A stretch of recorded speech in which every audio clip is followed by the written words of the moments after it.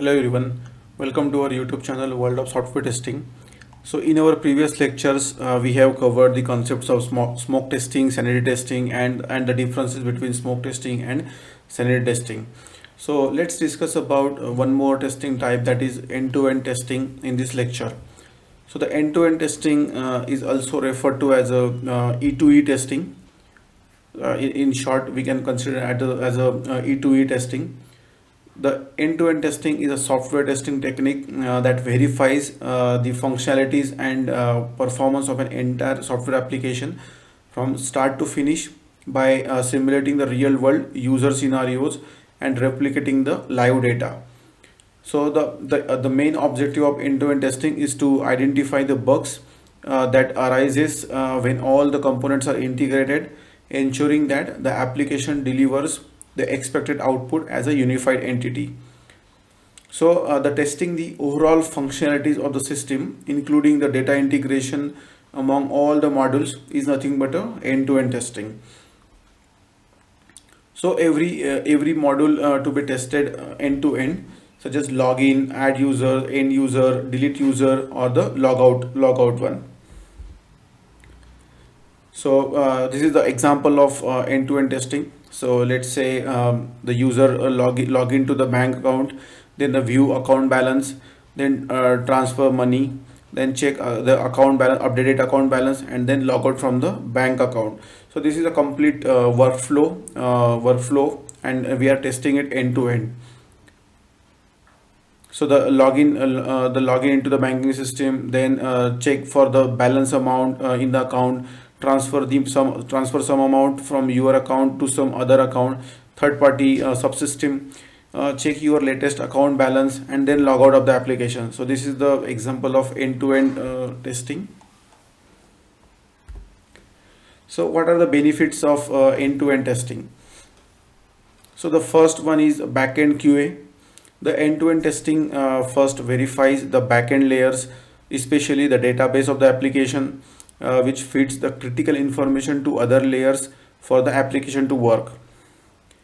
The second one is ensure consistent application quality across environments.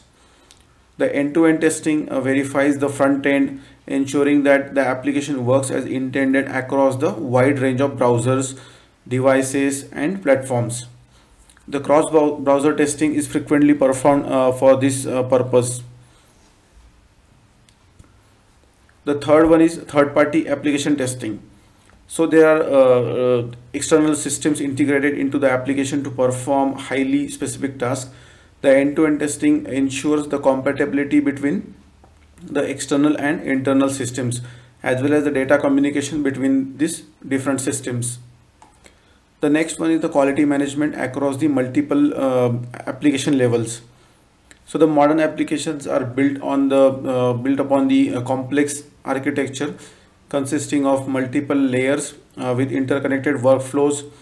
These layers may work fine individually, but may get conflict with each other once connected. So the end-to-end testing can verify the interactions between these individual layers and the components. So these are some of the benefits of end-to-end testing. Let's see some of the challenges of end-to-end testing. So the end-to-end testing is a great way to test the software application, but it comes with some of the challenges too. So the challenges present themselves because the end-to-end testing is time consuming. So it takes a lot of time and a lot of efforts to perform the end-to-end testing. As all the third-party systems, all the complete modules are integrated, and we need to test them. The next is it must be designed to reproduce the real-world scenarios. And then the next one is requires a good understanding of user goals. So again, for this there must be a domain knowledge, there must be a user needs exact knowledge we should have to perform the end-to-end testing. So thanks for watching this video. Hope you have enjoyed watching it. Please do subscribe our YouTube channel for such more videos. Thank you so much.